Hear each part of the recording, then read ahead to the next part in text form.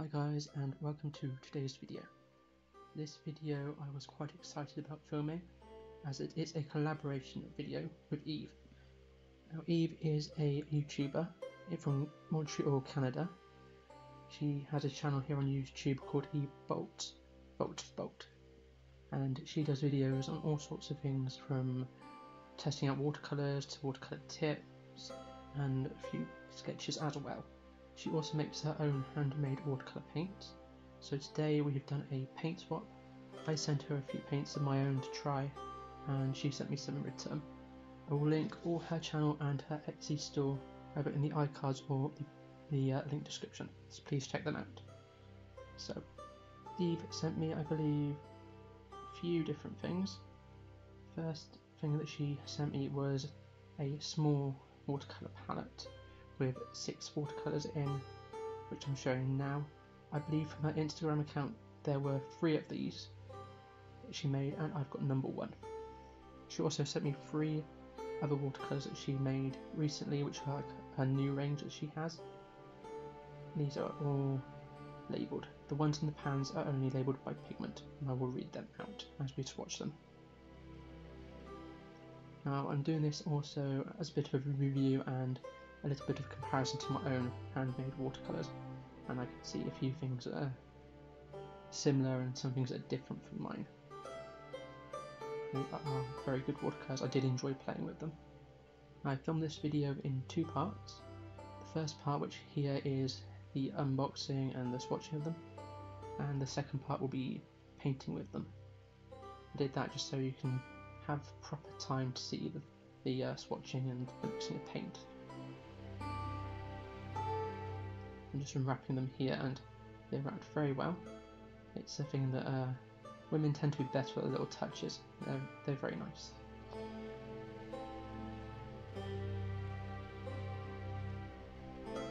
So the first thing I noticed when I opened up paint was the ultramarine blue was quite like my own.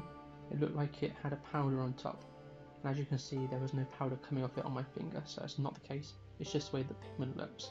Mine also looks the same, so it was quite reassuring. So the first colour I'm swatching here is Spanish Gold Ochre, PY42.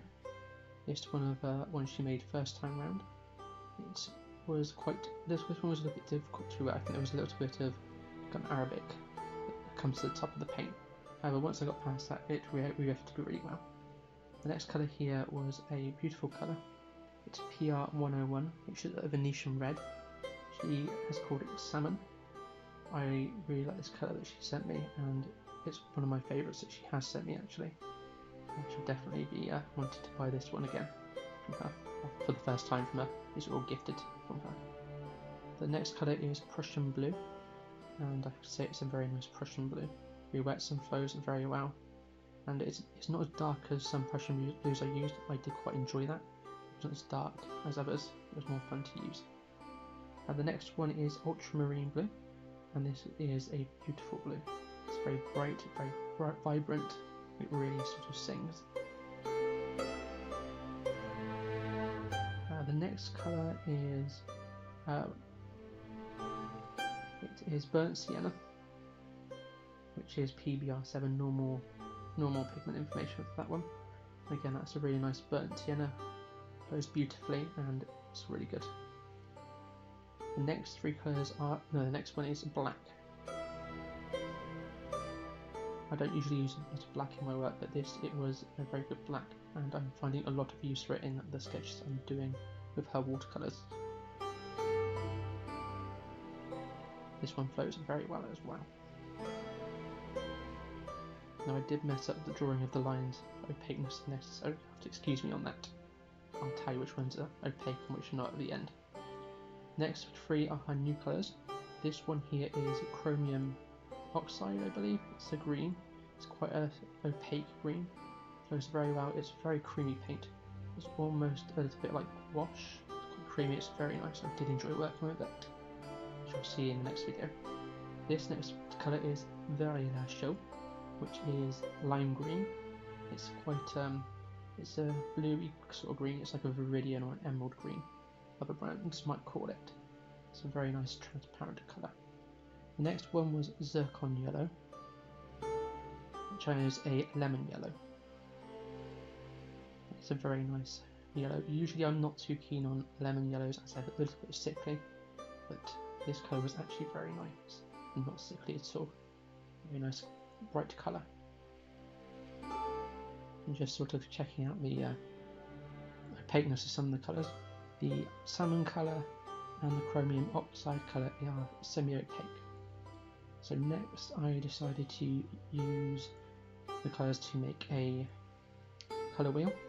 Now there is not a true red in the colours that she sent me, but the salmon is PR101, so it is technically a red, even though it's not a...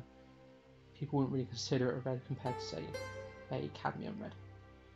So I thought I'd give this a go and see how it turned out. I did see a video from a YouTuber called Liron here on YouTube who used a triad using like burnt sienna as a red. So I thought I'd try it with the Venetian red, see how that would go. And surprisingly it did quite nicely. It made quite a lot of nice orange colours I found when mixed with the zircon yellow. As you can see, it's a very nice orange colour that you get out of it. It did produce some quite interesting purples though, which was quite fun.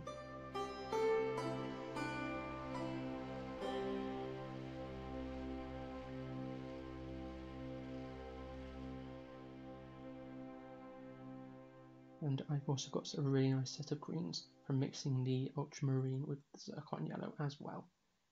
Now a nice thing that I do like doing with colours that granulate such as ultramarine is making mixes with them as they produce some very interesting effects. The ultramarine pigment sort of settles into the paper, almost separating slightly from the yellow or the other paint that it's mixed with, and it creates a very interesting texture. In the paint you get a really nice sort of few different shades across it. It's probably not so good to mix with if you're looking for a completely flat colour, but for some nice backgrounds or effects it does really well. As you can see more nice oranges, you can see that really interesting sort of purple there on the left, which I got from the salmon colour and the ultramarine. Now this mixing the salmon with a little bit of the zircon yellow does produce quite a red colour, almost red colour, so you could use that really as red. You could call it like a true red.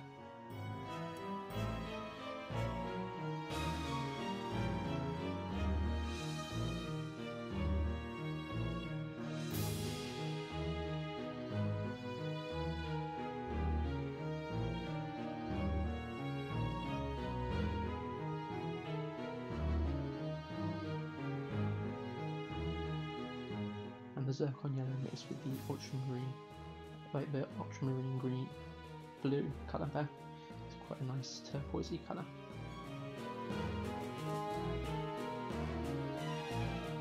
Now the heavy blue purple mix is more indigo. It turns out like a nice indigo colour, which should be very good for shading. It's almost grey. It's a bit like Payne's grey.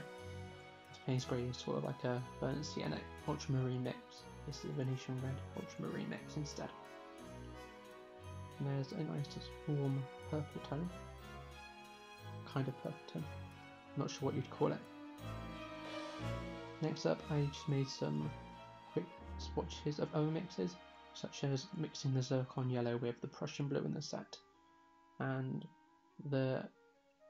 mixing the salmon with the Prussian blue turned out to a black grey colour. It didn't make it nice purples as the ultramarine did. And now here I'm also mixing a flesh tone, to see what sort of flesh tones I can get, as flesh tone is generally a yellow ochre mixed with a cool red colour.